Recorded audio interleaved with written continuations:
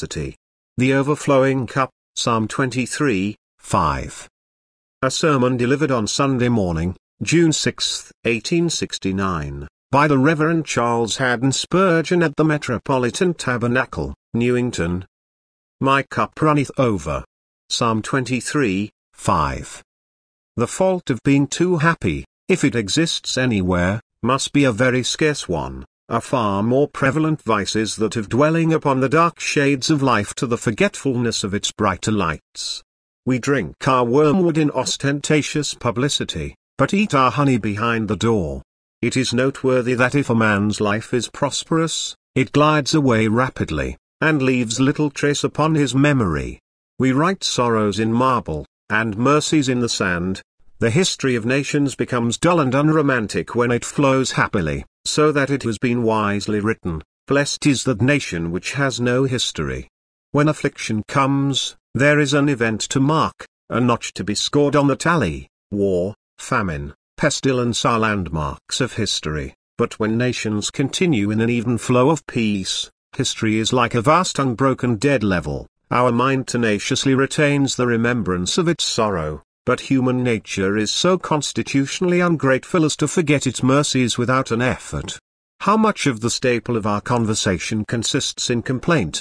It is so cold for the season, it is so intolerably hot, there is too much drought, or the rain is perfectly awful, business is shocking, the young wheat is turning yellow for want of dry weather, or the turnips are just good for nothing for lack of rain. We are great experts in discovering reasons for murmuring. Like ill-humored curs, we bark at everything or nothing, and I suppose if we should fail to discover any reasons for discontent, we would think it quite sufficient cause for utter weariness of this mortal life.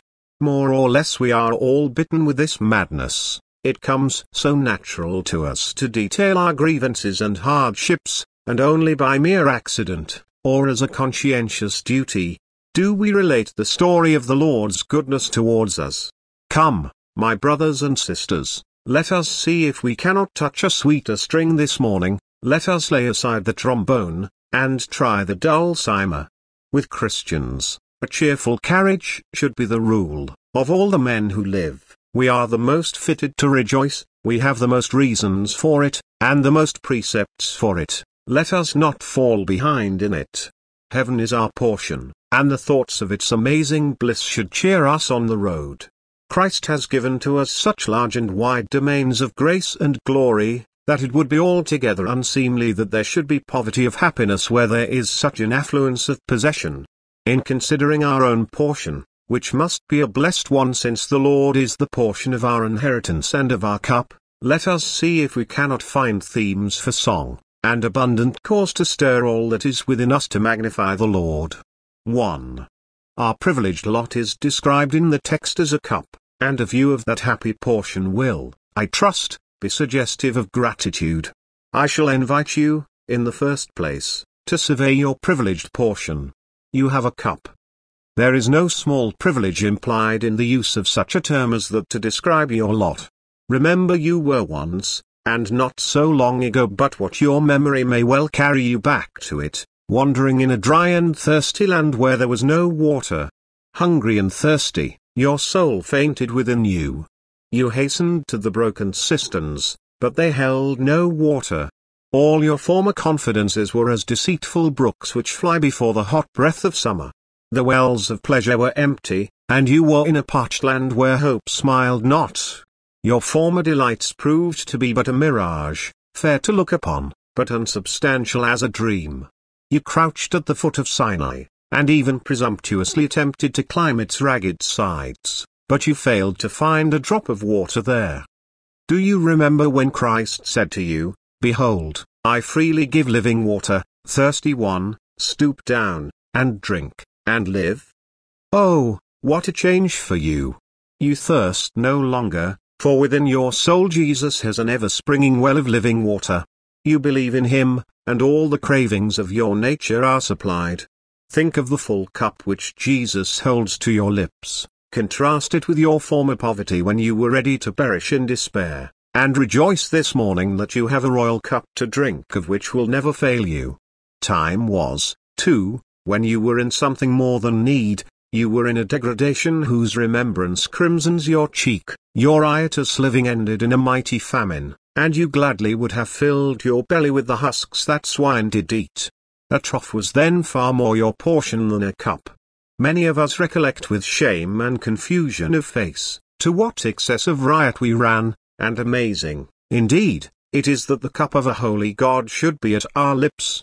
In many cases blasphemy defiled the lips, and lasciviousness polluted the body, but they are washed, renewed, sanctified, and now, with rags removed, and a fair white robe girt about our loins, we are permitted to sit at the table of the banquet where music and dancing make glad the heart, and the wines on the lees well refined refresh the guests. From such need to such abundance, from such shame to such honor, what a change! Our portion is no longer that of the forlorn or the degraded, we do not pine in despair, or wallow in pollution, but we sit as children at the table, drinking with joy from our allotted cup. Remember too, beloved, and the contrast will, I hope, inflame your gratitude, that another cup was once set at our place at the table, and of it we should have been compelled to drink had it not been for the interposition of the surety of the covenant. That deep and direful cup of the Lord's wrath, into which he wrings out the wormwood and the gall till its bitterness is beyond degree, was once ours. Of that black cup you and I would have been made to drink forever and ever, for we could never have emptied it, but must eternally have been filled with the horror and amazement which are its dregs. Now, as we showed you last Lord's Day morning, our divine Redeemer has drained that cup on our behalf, for he was made a curse for us, and now we have to bless God that our portion is not with the wicked whom the Lord shall destroy, but with the chosen whom the Lord accepts in the beloved. Ours is not the cup of damnation, but the cup of salvation, not the vial of God's wrath, but the flagon of consolation. We have nothing to do with that cup. The dregs whereof all the wicked of the earth shall wring them out and drink them, but ours is a golden goblet which to the last drop is full of bliss and immortality. From the depths of condemnation to our present standing in the heavenly places in Christ Jesus, what a change!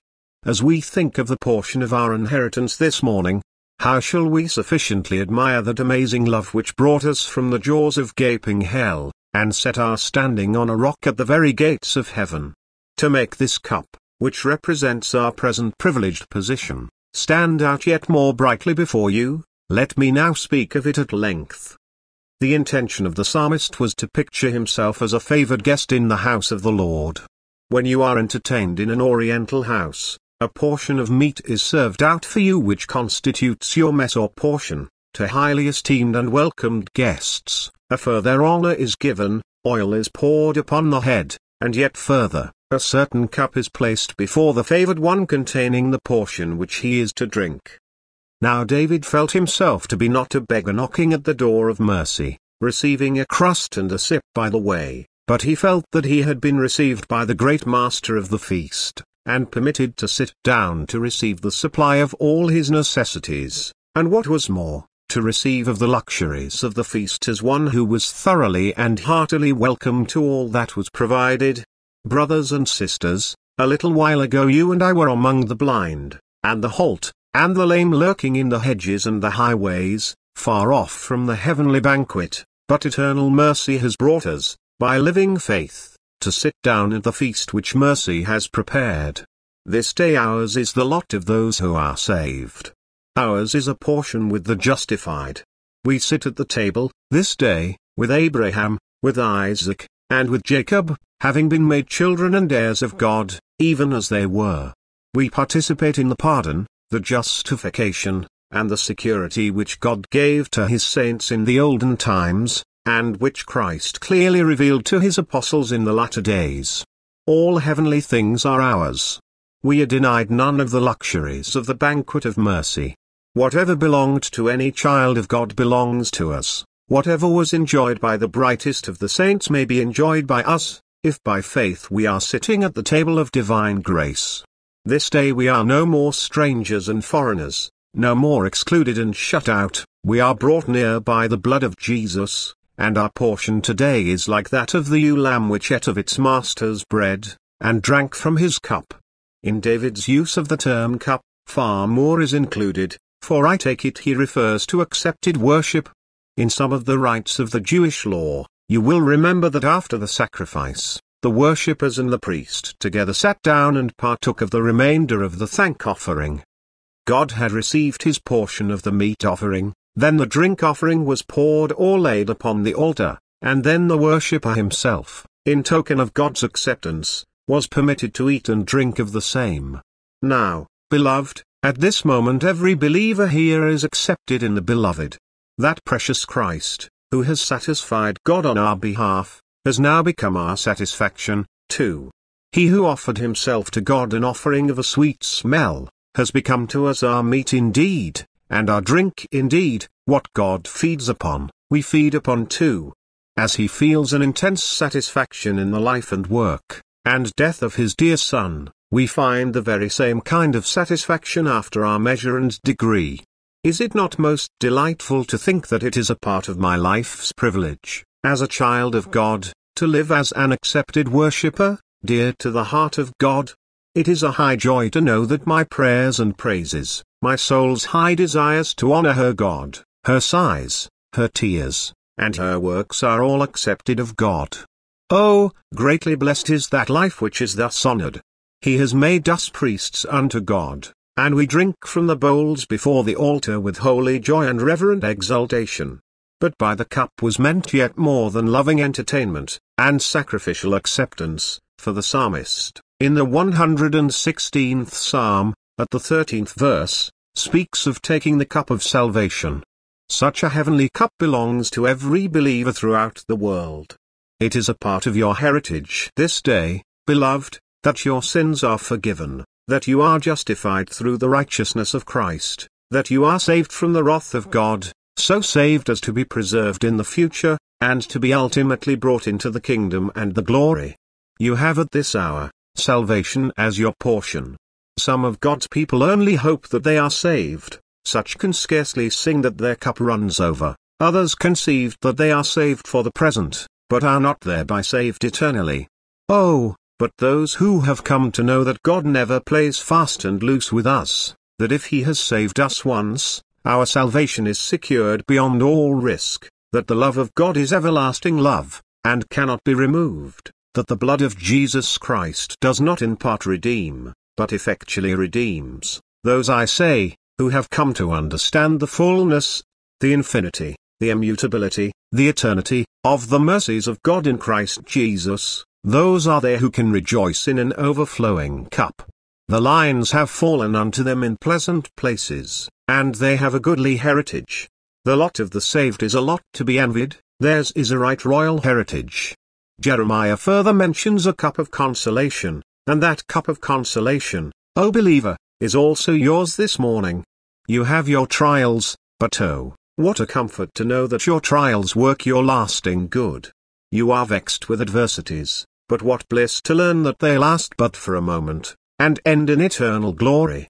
We mind not the black clods of trouble when we learn that the light of God is sown in them for the righteous. It is true we are sometimes, if need be, in heaviness through manifold temptations, but our morning ends at morning, our dark nights will soon be ended, and then a daylight comes of which the sun shall go down no more forever. The cup of comforts, which the Holy Spirit fills and brings to us, is so rich, so suitable, so operative upon our nature, that we may well rejoice as we think of it this morning. The saint's lot has its blacks, but it has also its whites. Drops of wormwood are ours, but milk and honey are not denied us. We mourn at Mara, but we sing at Elim. Bochim still stands, but Bethel is ours too. The lion roars, but the turtle dove also yields her cheering note. Clouds are above us, but the stars smile on us. Our sea has its ebbs, but by turns, it comes to the flood. Winters bluster and freeze, but summer comes soon, and blossoms with merry joys, and autumn follows with its mellowness. We are cast down, but we are not destroyed, no, we are not even injured, for if for a little time we seem to be losers by our castings down, we before long discover our greater gain. Happy are the people who are in such a case, yes, blessed are the people whose God is the Lord. The cup of tried David is far better than that of proud Belshazzar. None are so comforted as those to whom the Holy Spirit is comforter. Still let us dwell for a minute or two longer upon the portion of the righteous. We read in the New Testament of the cup of blessing, and although that alludes to the cup at the Lord's Supper, yet without resting the words, we may say that the whole portion of God's sense is a cup of blessing. You are blessed in all respects, believer. As last Sabbath morning it was our painful duty to remind the unconverted that they were cursed everywhere, in basket and in store, in their home and abroad, in all that they had and did, so now with joy we remind you that those who love the Lord are blessed in all respects. Their cup, that is to say, their lot in life, is all blessing. Even that which you like least is filled with blessing. You are blessed by every morning's sun, its beams speak benediction. You are blessed with every setting sun, the darkness is but a curtain to screen your rest. You are blessed in your poverty, contentment shall cheer you. You are blessed in your abundance, grace shall consecrate it. You are blessed every way. Your cup has not a single drop in it from the surface to the bottom but what is sweetened with the unchanging love of your divine Father. The cup of our life is moreover, a cup of fellowship. The whole of a Christian's life ought to be fellowship with Jesus. What the cup is at the Lord's table that our entire life should be. If we suffer with Christ. If we rejoice, we should rejoice with him. Bodily pain should help us to understand the cross, and mental depression should make us apt scholars at Gethsemane, while the high joys which our soul sometimes partakes of should conduct us to Tabor, and lead us upward even to the place where the conqueror sits high aloft on his Father's throne. It is a great blessing to a child of God, whatever happens to him, if he can see it overruled to the conducting of him in the footsteps of his Master into fellowship with his covenant head. I shall notice but one more matter about this cup, though, indeed, the phrase seems to me to be rich even to excessiveness with suggestions for thought. Our life cup is distinctly connected with the covenant.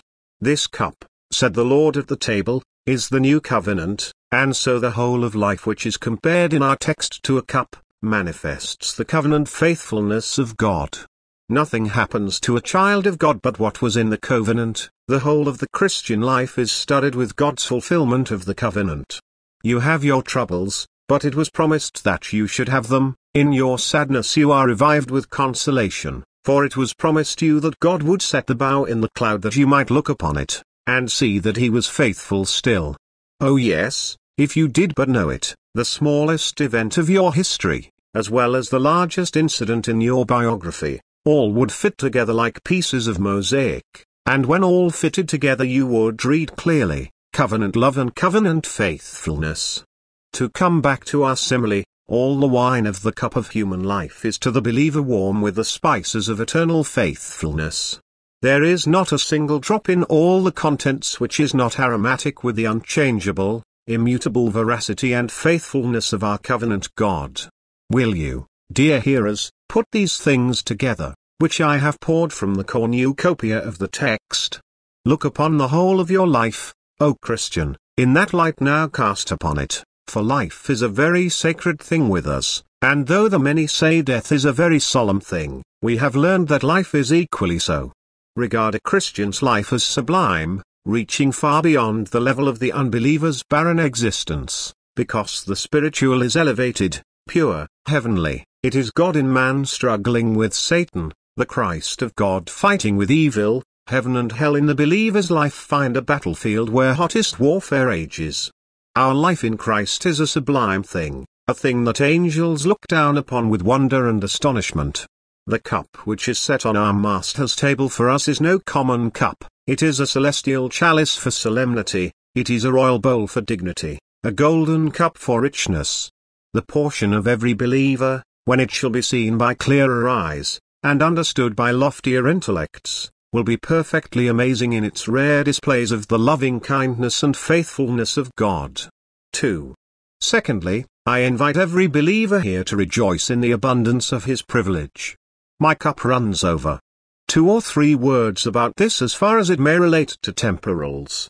A small number of believers are entrusted with much of this world's goods, their cup runs over with wealth.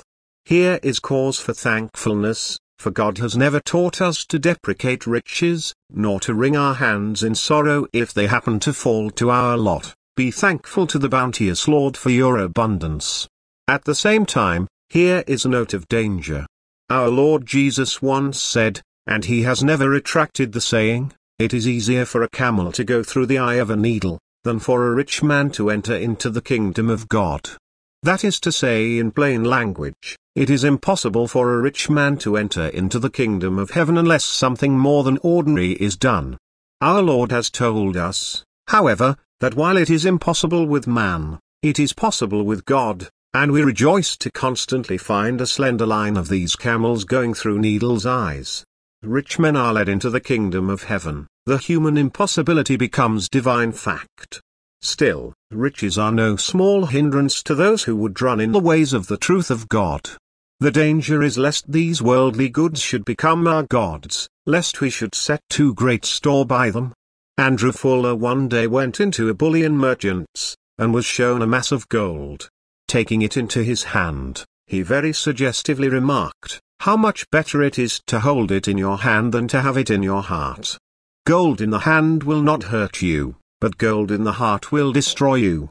Not long ago a burglar, as you will remember, escaping from a policeman, leapt into the Regent's Canal, and was drowned by the weight of the silver which he had plundered. How many there are who have made a god of their wealth, and in hastening after riches have been drowned by the weight of their worldly substance. Notice a fly when it alights upon a dish of honey, if it just sips a little and away, it is fed, and is the better for its meal, but if it lingers to eat again and again, it slides into the honey, it is bedaubed, and it cannot fly away, it is rolling in the mass of the honey to its own destruction. If God makes your cup run over, beware lest you perish, as too many have done through turning the blessing into a curse. If your cup runs over, take care to use what God has given you for His glory. There is a responsibility attached to wealth which some do not seem to realize. Among our great men, how few use money as they should. Their gifts are nothing in proportion to their possessions. Alas, things are even worse than this with some who are miscalled honorable and noble. Our hereditary legislators are some of them a dishonor to their ancient houses, and a disgrace to the peerage from which they ought to be ignominiously expelled. What rights have gamblers to be making laws? How shall we trust those with the affairs of the nation who bring themselves down to poverty by their gambling, and set an example which the poorest peasant might well scorn to follow? God will visit our land for this. Wickedness reigns in high places, and there the reckoning will begin. Would to God that our great men would remember that they are responsible, and that wealth is not given them to lavish upon their passions, but to employ for God, and for the common cause. If your cup runs over, call the poor to catch the drops, and give an extra spill that they may have the more. Moreover, the Church of God needs your substance.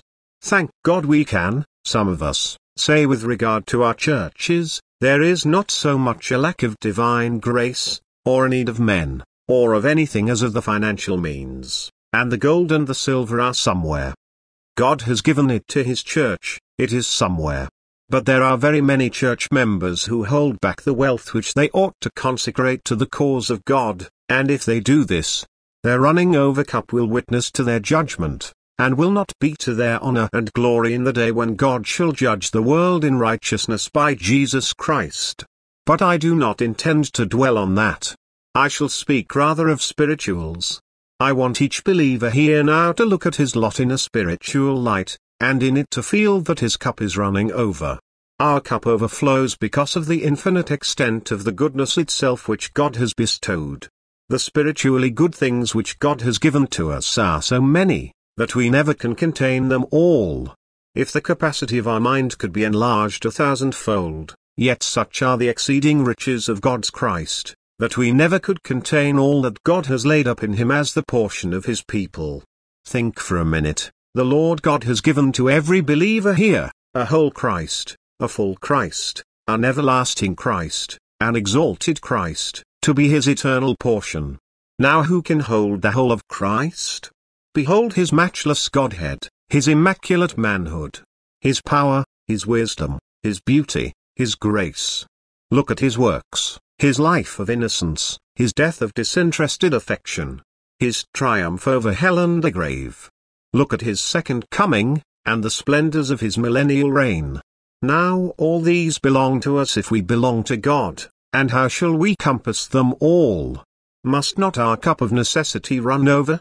Remember next, that God has made with every one of you who love Him, even the poorest and the weakest, a covenant of grace of which the beginning is beyond all human doubt, for that covenant was made before the earth was, a covenant which is ordered in all things and sure, and which will never run out because it is the everlasting covenant, and will stand as long as eternity endures.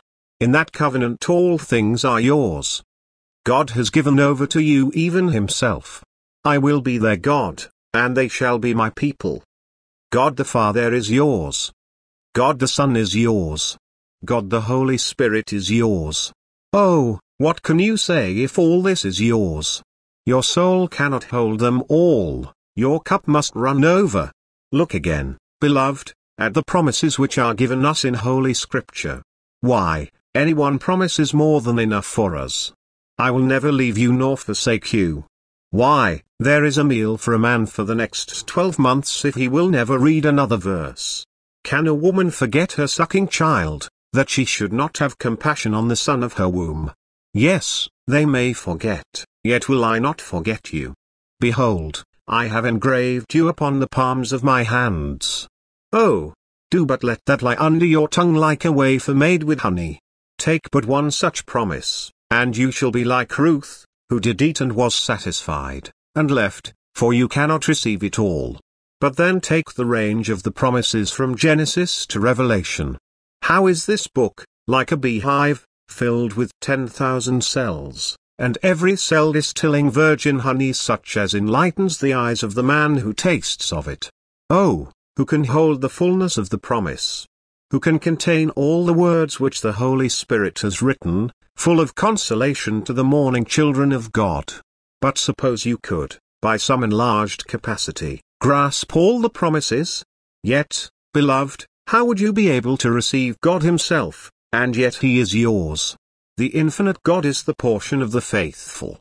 You have sometimes enjoyed the visits of the Holy Spirit, you know what it means for the Holy Spirit to be at work in your soul. Now, I am sure you will bear witness that at such times you have been conscious of the narrowness of your soul. You have felt, oh that I could hold my God. This sweet love of His, of which I am now conscious, is more than a match for me. Holy Spirit, how can you come to dwell with such a poor one as I am? I am but a bush, and you a fire, and matched with you I am like a glowing, burning bush. How can I bear such glory? I tremble lest I am consumed with over-excess of bliss and love. Many of God's saints have been ready to die while they have had vivid impressions of the love of God, and of the glory which God had prepared for His elect. Their joy has been too great. One heart could not palpitate fast enough.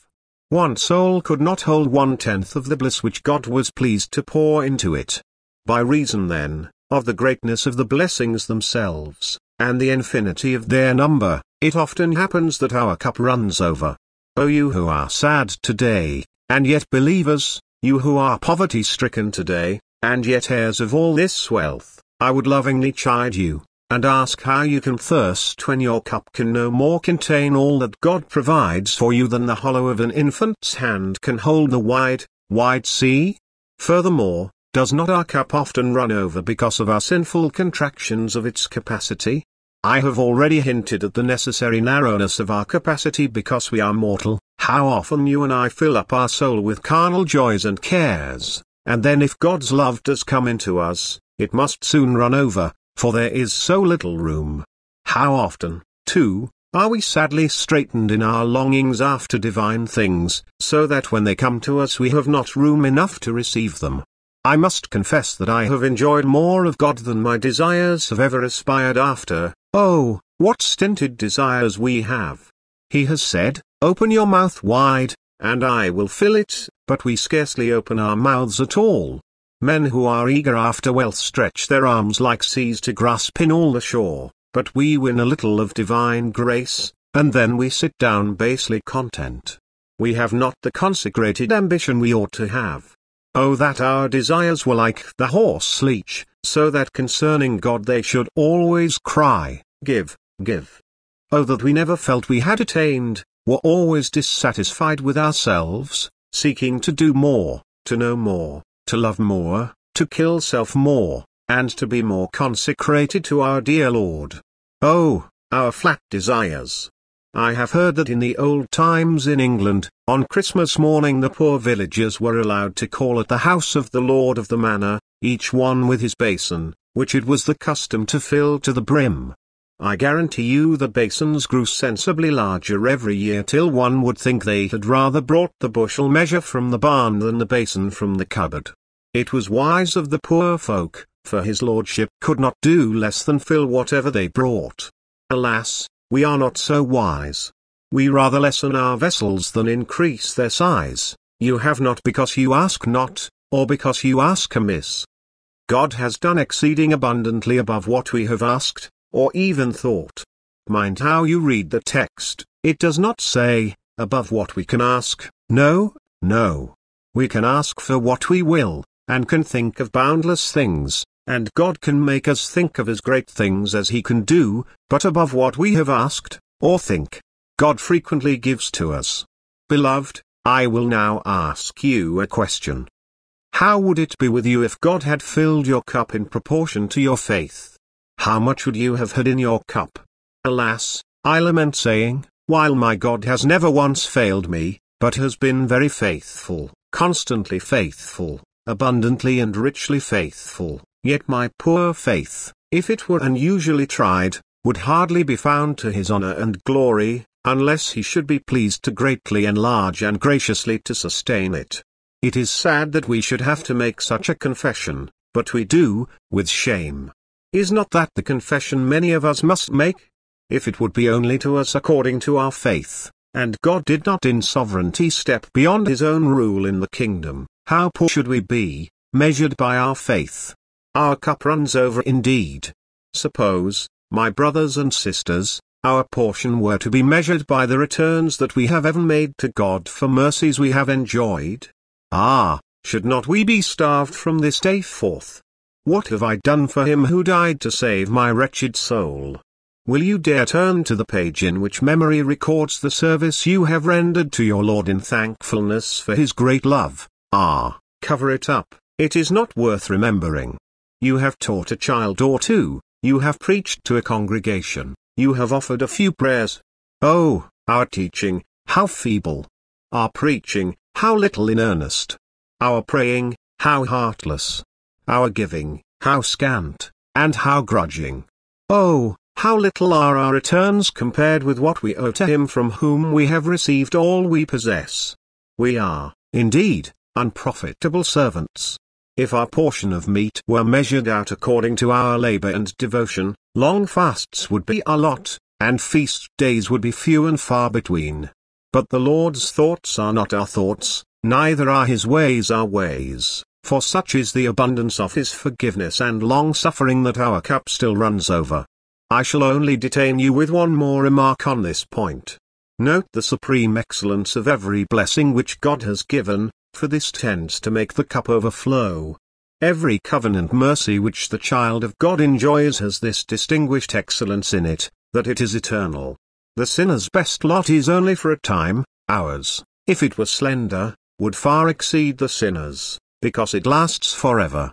Better that a man have but a shilling a day forever, than that he have a gold piece but once in his life, which, being spent, he has no more. If the Lord pardons you, it is forever. If He adopts you, it is forever. If He accepts you, it is forever. If He saves you, it is forever. There is eternity set as a divine stamp upon every mercy. Believer, does not this make your cup run over, to think that everlasting love is yours? Moreover, your portion, whatever it may be, is received directly from God. Ishmael was sent into the desert with a bottle, but the bottle dried up, and Ishmael was thirsty. But we read of Isaac, that he lived by the well Nuay. There was always abundance for Isaac, for he lived by the well. You have seen a rustic lad lie down at full length at the spring head on a summer's day, and drink. Behold in him a picture of the believer's life. The saint does not drink of the stream far down in the valley, warmed by the world's sun, and mired by the world's sin, but he drinks at the wellhead where the current leaps up all cool and living from the great deep. There is another quality about the sovereign gifts of grace. They come to us in living union with Christ. If I get a mercy apart from Christ, it is like a rose plucked from the bush. It delights me with its perfume and appearance for an hour, but soon it withers, and I put it away. But a spiritual mercy is like a living rose on the bush. It blooms and lasts, and we smell it again, and again, and again. Our blessings are dear indeed, as they come to us through Christ Jesus. And what is best of all, every one of these blessings in the covenant are best to us because they are brought home to the heart by the Holy Spirit. You know, a table may be well spread, and yet a man may not be satisfied because he has no appetite, or he cannot reach the food. But the Holy Spirit has a way of making our cup run over because he gives us an appetite. He brings the food to us, and helps us to receive it. He enables us to digest it, and inwardly to be satisfied as with marrow and fatness. The mercies of the infinite are the more choice because the Holy Spirit understands how to break the bread for us, and feed us. He makes us to lie down in green pastures. We would fumble with mercies, and spoil them like bad cooks who spoil good meat, but the Holy Spirit knows how to bring up the meat ready dressed for us, and to give us the appetite, and to make us feed upon his dainties with spiritual palates and refined tastes. 3. Now to close, I call upon those who have this cup to resolve on suitable action, seeing that this is their position. My cup runs over, then let me, at any rate, drink all I can. If I cannot drink it all as it flows away, let me get all I can. Drink, said the spouse, yes, drink abundantly, O my beloved. The Master's message at the communion table always is, take, eat. And again, drink all of it. Oftentimes, when the Lord says to us, seek my face, we answer, but, Lord, I am unworthy to do so. The proper answer is, your face, Lord, will I seek. If you bring a man to a table, and he is not hungry, you tell him to eat, but he may be bashful, and he does not like to help and cut, and carve for himself, and he takes but little. I guarantee you, however, if his hunger becomes very vehement, he will not wait for 2 permissions, he will cut and carve for himself after a mighty rate. Oh, that our spiritual hunger was greater, for Christ never thinks believing sinners presumptuous in applying the promises, or laying hold upon the provisions of divine grace. The worst form of presumption is not to take what Christ offers. I know some in this house today who are very presumptuous, for they might have God's peace, but they will not. God has provided comfort for them, but they will not receive it, and they write bitter things against themselves. Month after month, and week after week their cup runs over, and yet they do not drink. There are promises exactly suitable to their case, but they think they are too humble to drink. It is not so, it is always proud humility, wicked, base, bastard humility, rank pride, that makes us think Christ is unwilling to forgive, or accept, or bless us. Oh dear heart, never be hungry for lack of will to come and take. Let God's invitations be your persuasions, let his precepts to believe be accepted over the head of your unworthiness. Say to yourself, I know these things are too good for me, and I am not worthy of them, but if he does not shut me out, I certainly will not shut myself out. If he bids me come and take, and believe, he means it, he offers like a king, and I will take as a needy one should take from one so rich, who cannot miss it, but who will be glad to bestow it. Well, that is my first piece of advice. Your cup runs over, drink. The next is, if your cup runs over, Christian, and you drink of it, communicate to others. We too much neglect the comforting of those who are bowed down. Should not it be a part of the duty of every church member to be a pastor to others who may be dispirited and sad? In such a church as this, of course, the pastorate of one man is something even less than nominal, for I will not even accept the name if it is intended that I am thereby to carry out the duty. We can never have in a church of 4,000 members proper oversight unless every member exercises oversight over the other, bearing one another's burdens, and so fulfilling the law of Christ. I charge you do this. I know many of you are diligent in this duty, but be more so. Look after the sad and disconsolate, and let the telling of your experience be as the putting of the bottle of cooling water to their thirsty lips. Again, if God has made your cup to run over, then seek to serve him, not after the order and measure of bare duty, but according to the enthusiasm of gratitude. I mean, give to God, you who have it. If he has given much to you, give much to him. Depend on it. There is great wisdom in this, even from a selfish point of view. Good measure, pressed down and running over, will God return into your bosoms. If you cannot give money, then give your time, your talents, and believe me, the more you do for God, the more you can do, and the more happiness you will have in the doing of it. It is lazy Christians who grow rusty, it is unused keys that lose their brightness. You who rot away in inglorious ease, you know not the joy that belongs to the child of God. The Christian should feel, I shall do all I can do, and a little more, getting more strength from God than I had, that I may do a little in excess. I will not measure my duty by what others say I ought to do, but reckon that if I draw back, I would not. If I might make some reserve, I could not. If I might deny my Lord something, yet I dare not. Would not think of such a thing. The love he plants in my heart will not permit me. If your cup runs over, let your service run over. Be fervent in the Spirit, serving the Lord. Let your generosity run over, give without stint. Let your prayers run over, pray without ceasing. Let your hymns run over, praise him as long as you have breath. Let your talk of him run over, tell the universe what a good God he is to you. Praise him. You can never praise him enough. Exaggeration will be impossible here. Let the loftiest praise be heaped upon the head of Christ, and he will deserve something better. Let the angels make way for him, and let them pile their thrones one upon the other. Let them conduct him to the seventh heaven, over to the heaven of heavens, and let him fill a lofty throne there. Yet, even then, he is not as high as his Father has set him. Words cannot describe his glory. It bows down all language beneath its weight. Metaphors, similes, though they were gathered with the wealth of wit and wisdom from all quarters of heaven and earth, cannot reach even to the hem of his garments. Your love and your fidelity, your diligence and your zeal are not fit even so much as to unloosen the laces of his shoes. He is so great and so good. Oh, talk much of him then. Let your talk run over like the language of Rutherford in his letters, where he seems sometimes to break through reason and moderation to glorify his Lord. Let your language of Christ be like the Apostle Paul, where he puts aside all syntax, grammar, speech, and makes new words, and coins fresh expressions, and confuses tenses and moods, and I know not what beside. Because his soul could not express itself after the commonplace language of mankind. Oh, let your praise run over to your Lord and King. Love him. Praise him. Exalt him. Magnify him. Live out his life again.